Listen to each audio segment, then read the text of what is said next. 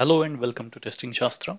In this video, we are going to talk that how we can actually fail our test case deliberately.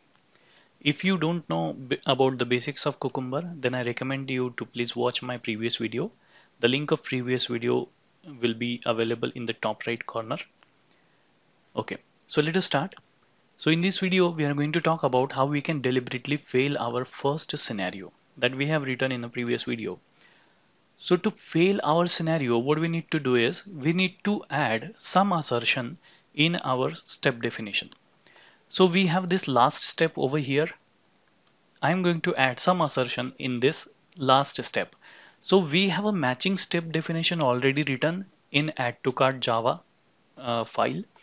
So in this, we have this step definition method, and inside this method, I'm going to write some assertion. Now remember, we are using TestNG over here to execute our Cucumber. You can have JUnit also to execute your Cucumber because Cucumber requires some unit testing framework to execute. So I am using TestNG, and in TestNG I have assert class. In JUnit also you have assert class, which you can obviously use to fail or pass your test case or to assert some conditions.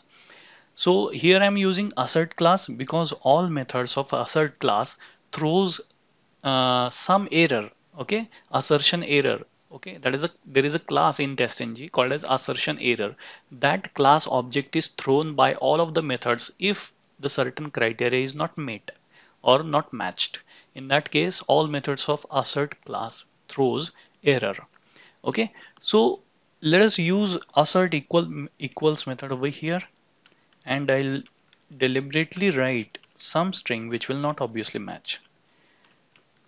Okay, now if I execute my scenario, then you will see that this scenario will fail. That's it. So here we can see the java.lang.assertion error where it is saying that expected was high but found hello. And if you observe over here, then it is saying that Cucumber is saying one scenario is failed, whereas 3 steps are passed and 1 step is failed.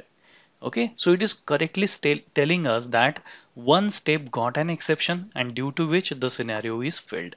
So in simple words, if you want to fail your scenario or pass your scenario, in that case, you need to write some assertion in your last step definition.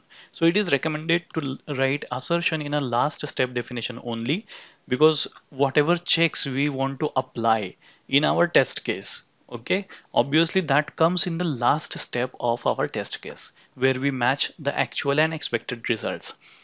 So while writing our scenario, we have to add the last statement with some assertion, and it will, if the assertion doesn't matches or if the assertion doesn't executes correctly, in that case our scenario will be marked as failed and it will appear in the report over here in the console.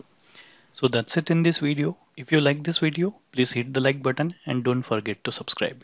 Thank you so much for watching.